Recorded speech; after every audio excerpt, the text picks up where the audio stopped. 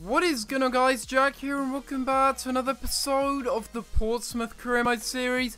This is episode number 103, guys, and in today's episode we are going to be going back into the transfer window.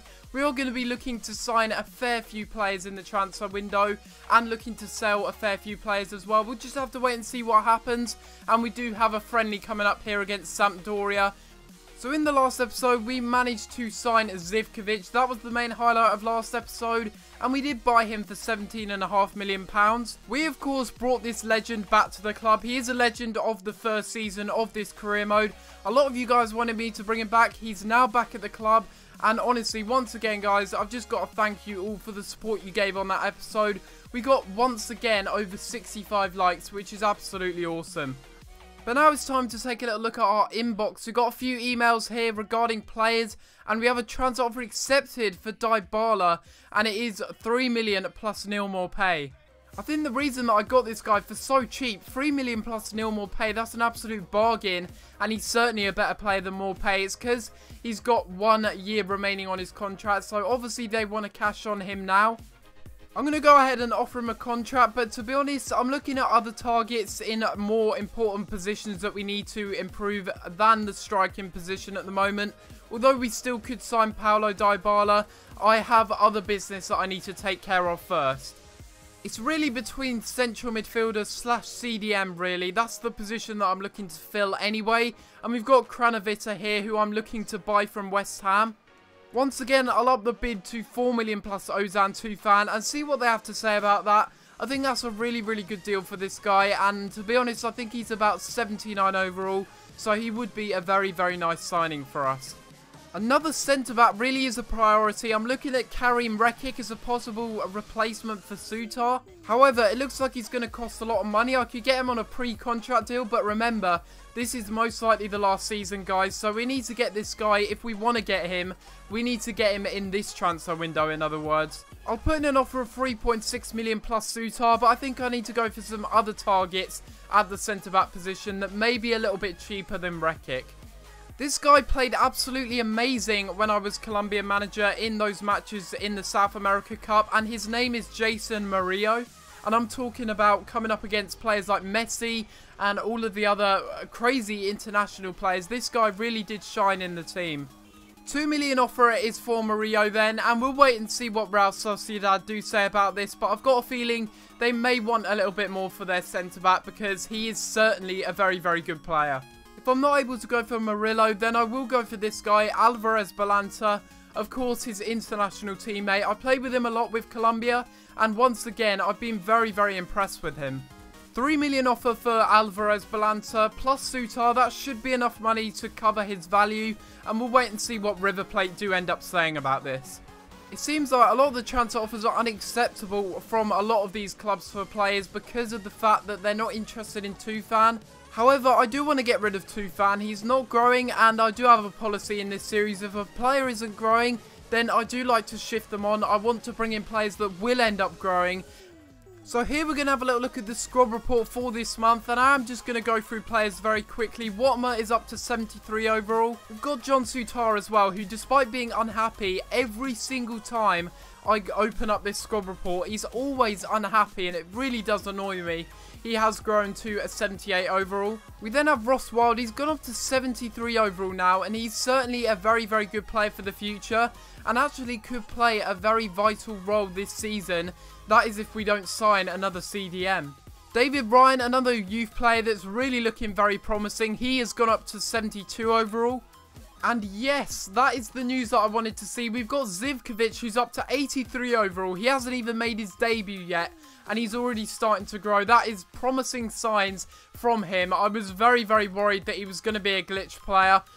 Then we have two centre-backs here who have grown. First, John Anthony Brooks. He's up to 83 overall. And then we have Milos Savic. He's up to 80 overall. I'm so glad we managed to keep him because he is a very good centre-back for us, and certainly a key member of the squad. That's the end of the squad report for this month. Not really too much growth in there, to be honest. I'm a little bit disappointed by that, but I'm sure as the season does commence, we will see some more players begin to grow. And in the meantime, we do have a match here against Sampdoria, and it is going to be a friendly match. So as always, we are going to sim it, but before we do that, we do need to set up the team that we are going to play for this match. So here we go into this match against Sampdoria. We are going to go ahead and sim it. We never like to play friendlies in any of my career mode series. Here we go. Let's get into this simmed match. We are probably going to lose because the mentality of career mode is that when you simulate away from home, you're going to lose 99.9% out of 100. And of course, that really isn't true and that is not the case. But Prosperi does get the first goal of the match there. And then they do equalise there in the 39th minute. But Cartwright is the hero in this match. We end up simming this one all the way to the end. And he gets the winning goal there to pick up our first win in our first friendly of the season here. And that really, really is a very good result. Cartwright is of course one of our youth players, so it is nice to see that he is doing well. And we have a transfer offer here for Jordan Ibe, and it is Barcelona that have come in for him. They're looking to buy my star striker really, and like I've said many times before, I'm not going to be selling this guy. I'm not going to sell him in the final season of this career mode. Don't be ridiculous. We're just going to reject all offers and disallow future offers. Arturo Gonzalez on the other hand, he is 24 years old. Look at these stats though. He looks like a perfect central midfielder and could be a really, really good backup player, especially at 79 overall. And we are going to go ahead and offer 4 million plus Ozan Tufan. I'm hoping that this will be enough to tempt them to sell their midfielder. He looks like an amazing player. I've just shown you his stats. He really is a good player. And we will submit that and see what Atlas do say about that. Oh, for God's sake, I didn't play you in one friendly match and now I've got a whole inbox of messages spamming me that I should have played them in that match, or they're disappointed. And I can understand Manjon's disappointment. I probably should have played him. Looking at the youth squad for this month as well, I did forget to show you guys this. We got Alex Clayton again. He has been one of the best players in the youth squad for a while now. And then we have some other players here. Jack Barton, very, very good potential. Jake Cartwright, probably not good enough to be honest in the potential aspects. Jake Matthews however looks very, very good. His potential is very, very nice. And then we got Liam Collins. He's started to drop off a little bit, so I'm going to release him and I will keep Liam Palmer, once again a player with very good potential. And Victor Cardenas, not good potential, not good overall, so again we're going to release him. We have some more emails in our inbox. We have a transfer offer accepted here for Balanta, and it's a 3 million deal plus John Sutar. He's 79 overall at the age of 26, like I did say. I'll give him a 5-year deal, and I will give him 60,000 a week. I won't give him a squad role actually. We'll see if he accepts that, because that could be a very, very good deal if he does end up accepting that. And for our final friendly here, we will go ahead and simulate this one and see what result we do get from it. We've got a really, really weak side. We've got our third choice goalkeeper in goal. And we've also got a very, very weak midfield. So it will be interesting to see what sort of a result we get from it. And Manjon gets the first goal of the game and makes it 1-0. And we end up getting a 3-0 result. Zivkovic comes on late on in the match to get his debut goal for Portsmouth. I honestly think EA are taking the mickey. I really do. Like, seriously. I played this guy in the last match. It's his fault that he's got such terrible stamina. So why is he now complaining that he can't play in the second friendly? I don't even know anymore, honestly. If you have terrible stamina, I can't play you because you're not fit enough to play. It's as simple as that. Some more emails here. We have a transfer offer accepted. This time it's from Atlas. And it is for, of course, Arturo Gonzalez. It looks like we are going to be signing this guy then.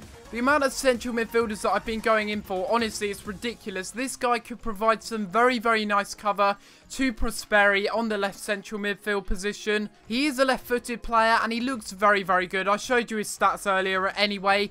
And we are going to get him for a fairly expensive price, I will be honest. But I'm sure he is going to be worth it. Let's give him a 5-year deal. 20,000 a week, and we'll see if he goes ahead and accepts that. Alvarez Balanta, on the other hand, has accepted his contract, so we will go and take a little look at this one now. Of course, I am Colombia manager. I know how good this guy is, so I'm going to go ahead and sign this guy. I know I'm selling John Sutar. He could probably get to a very high overall, but currently he is not in my plans. We are in the last season of career mode, so even if he does grow into something special, it won't matter anyway. Common signing it may be, but of course we are Colombian manager, and I thought it would be fitting to buy this guy because, honestly, during that Copa America, or whatever it was, that tournament that we played with Colombia, this guy was an outstanding centre-back. And you can certainly see why. He's got some very good strength, very good acceleration and sprint speed for a centre-back. good aggression, good interceptions, and overall very, very nice defensive stats, really. We also have a contract offer accepted for Arturo Gonzalez. Now, will I have to adjust my wage budget? No. I absolutely perfected that transfer there. 6 million plus Ozan Tufan. Again, we are trading another player in a swap deal. This time it's Tufan.